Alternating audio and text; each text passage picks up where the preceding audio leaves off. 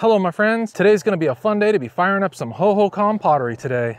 Oh man, I'm super excited for that. This is gonna be the last Hohokam themed firing for this first season of my firing pottery. Oh man, it'll be the culmination of everything that I've done from firing Hohokam stuff, and I've got really high hopes that this might be a success. Time to cross those fingers. I've got a whole bunch of plates that I've made, and I've got a nice little mug, and I'm gonna be refiring a jar that I did from my last firing, which had a little bit of carbon left on it. I wanna see if I can't get that burned out. Hopefully I've got enough cover shirts because I did a reduction firing earlier, and that consumed pretty much all the cover shirts that I brought, but I still have a few left, so it's got me wondering, am I gonna have enough? Hopefully I will. So let's go start collecting some wood to get this thing started. Well, we're gonna dig a little bit deeper pit than normal. It's pretty windy out. As you can see in the back, I've got the big old burial still for my reduction firing going on, so I'm gonna be firing right close to it. And this looks like a beautiful spot.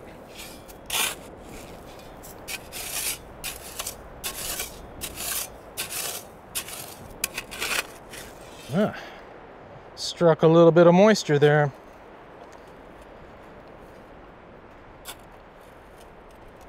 It has not rained in a month, so that's pretty crazy.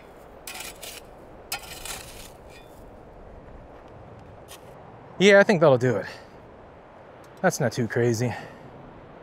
Yeah. All right, let's start collecting some wood and get this first firing started.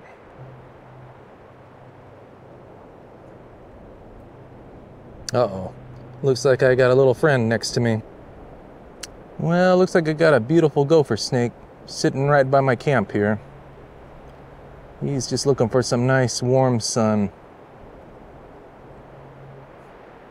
And then just enjoying this beautiful day. Oh, what a beautiful snake.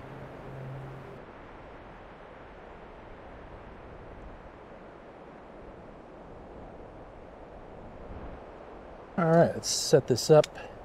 Still got some wood to collect, but I want to get these pieces out and all set up nice.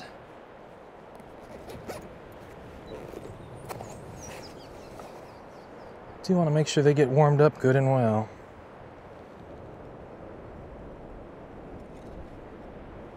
A little spindle roll set you there. Oh man, how many times have I made this plate and it's never turned out the way I wanted it to? Hopefully it's going to be your time to shine, my friend.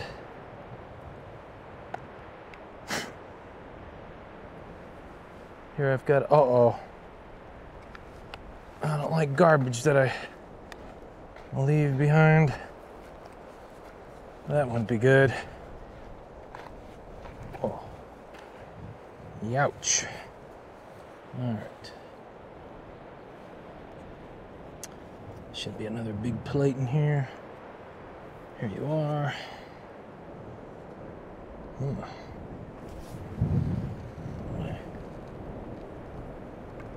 Snake plate right there. Here's that jar. You can see it's got the carbon on this side. Drives me nuts every time I see it on the shelf, so I'm gonna try and hopefully refire that out. And then I've got my nice mug right here, and hopefully nothing tragic befalls this thing. I think I'll actually warm up the side first with the handle over there. And here we go with the jar that's already been fired before. Oh, please, I got my fingers crossed. You've got to turn out, my friend. I think I've made you one too many times. And I've got this beautiful mug right here. An older version of that same plate. Looks like some of that hematite paint, though, is starting to rub off in the transporting process. That's never a good thing. And we've got this here plate right here. And this crazy wild looking snake plate right here. Well, let's go get this warm-up fire going. All right, this should be enough scrap wood to get this thing going. Ooh, yikes.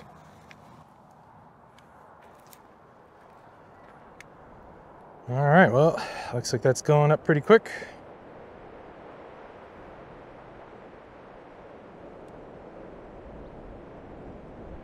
All right, as you can see, I've got this thing pretty well covered up on this side. The side facing me is pretty open. So what I decided to do is put all my reject plates on this side and put the good stuff facing that side. and hopefully it doesn't have any complications. The thing I worry most about plates when I fire them is that they're prone to cracking, because if they rapidly cool down, it puts them at a really vulnerable state. So I'm hoping these cover shirts are going to help out in that process. Normally for plates, I have them all laying straight down, but this time, since I've got that mug in here, it's kind of stacked in a really odd way. So this was like a game of good old Tetris, where I just blew a good 20 minutes shuffling these small cover shirts around to finally equate to what we're looking at right here, right now. So now I'm gonna go get that wood and start stacking it and get ready to light this puppy on fire. Oh man, guys, we got a lot of odd end wood around here. I've got a little bit of Palo Verde going on, some white birch from my firing from earlier. Boy, I got desperate and I even grabbed some cholla along the way here. This might be a piece of mesquite wood. That actually does look like some mesquite that I picked up along the way. So, this is gonna be wild. Let's get this, start stacking it up and hope for the best on this one. I don't know. This is gonna be crazy. Let's see here. This I can kind of just drape you on the, yeah, there we go. Oh, how about that? Man, I love these cover shirts for that very purpose. You can just drop these on, and if it's not balanced, it doesn't matter. It's gonna still rest okay. Man, I don't even think I have enough wood for this. I'm gonna have to go back and hunt around for some more scrap wood. Let's put some thicker branches on this side here. Oh, you know what? I got this big old honking piece of Palo Verde there. I've got, oh man, another one right here. We'll just remove you, my friend. Put the big one there. I've got, kind of got three big size pieces here. So this is going to be a great test, I think. If I get a lot of carbon with all this randomized wood. Oh man, that's even a piece of pinion wood right here. Wow. Got that from up north somewhere. Well, that was really crazy. I can't believe I found that piece of pinion wood in this pile. I have no idea where I got that thing from, but boy, this is the odd couple right here in this firing. I got a little bit of everything in the desert out here that's gonna be going up into this thing. All right, so let's go ahead and light this thing up. And here we go.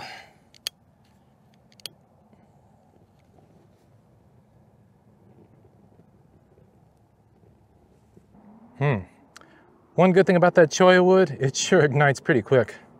Look at that, you can see which wood's burning quicker than the other. It's kind of a race to see who ignites the most. This could be interesting.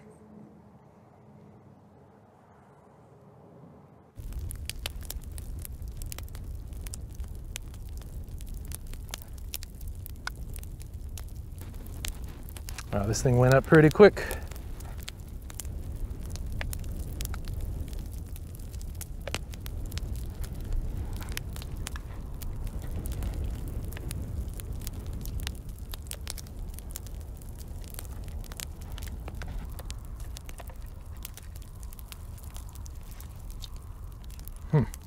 Almost looks like the wind decided to shift directions. This is weird.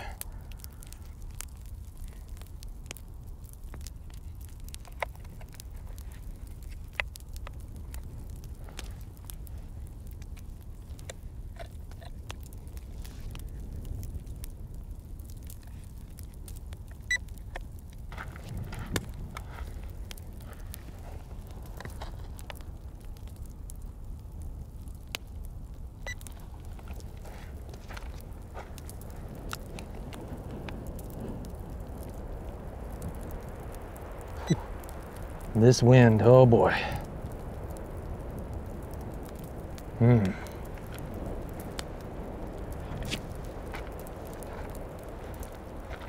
Well, this fire is going really well right now, almost too well, but I think that's thanks to this crazy wind. It sure lifted this fire really quick, as you can see in the background. I'm gonna take a few more measurement readings and let this thing fully burn out, and we'll check on the results.